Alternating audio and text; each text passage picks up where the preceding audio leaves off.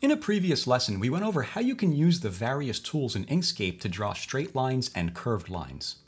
But what if you have a line that's already drawn and you just want to smooth it out like you see here? That's what we'll be addressing in today's tutorial. So let's get started. So for this demonstration, I'm just going to draw a quick and sloppy line using the freehand lines tool, which is located over here in the toolbar, or you can access it by pressing the letter P on your keyboard. I'm going to come up here to the smoothing setting and bring that all the way down to 0. And then I'm going to click and drag on my canvas to draw a really rough, sloppy line like that. Now, if I go to the nodes tool, you can see over here, there's a lot going on in the way of nodes. And you can see here, we have a little bit of like a hard corner right there. That's okay though, because we can salvage this path. Let's go to the Path Effects menu by going to Path and selecting Path Effects. From the Path Effects menu, click the plus icon down here in the bottom left corner to add a new path effect. The path effect we're looking for is called Simplify. So scroll through your list here and look for Simplify, or you can type it into the search bar up here.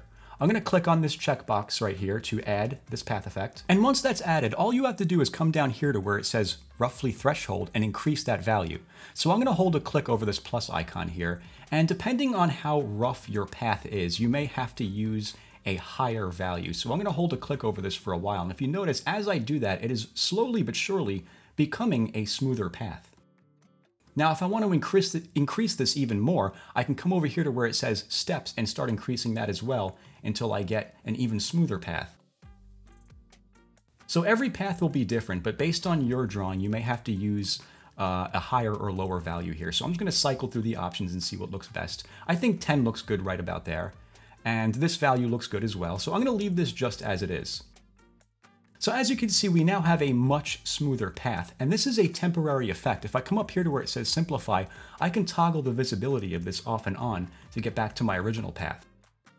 If I want to finalize this effect, I can come up here to where it says Path and go to Object to Path.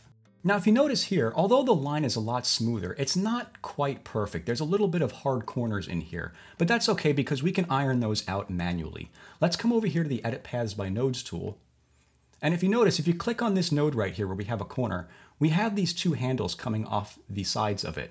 In order for this path, in order for this node to be smooth, we need these handles to be running parallel with each other. So I'm going to move these handles so that they're parallel with each other and we have a smooth path here. A quicker way to do that would be to just hold Control and click on the node, and it'll make them automatically smooth like that. And then you can just move the handles around like that to adjust it as needed. I'll come over here and do the same thing. I'll hold Control and click on the node. And again, you can click on the node again and adjust the handles as needed. And I'll just go through here and adjust all of these nodes to ensure that they are all smooth and they all look the way I want them to look. And as I do so, I will adjust the handles so I have the right contour that I prefer.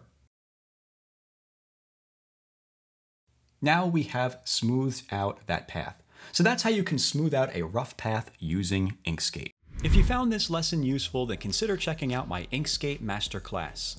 It's a collection of over 60 videos where I go over all of the tools and features in Inkscape, and I explain what they are and demonstrate how they work.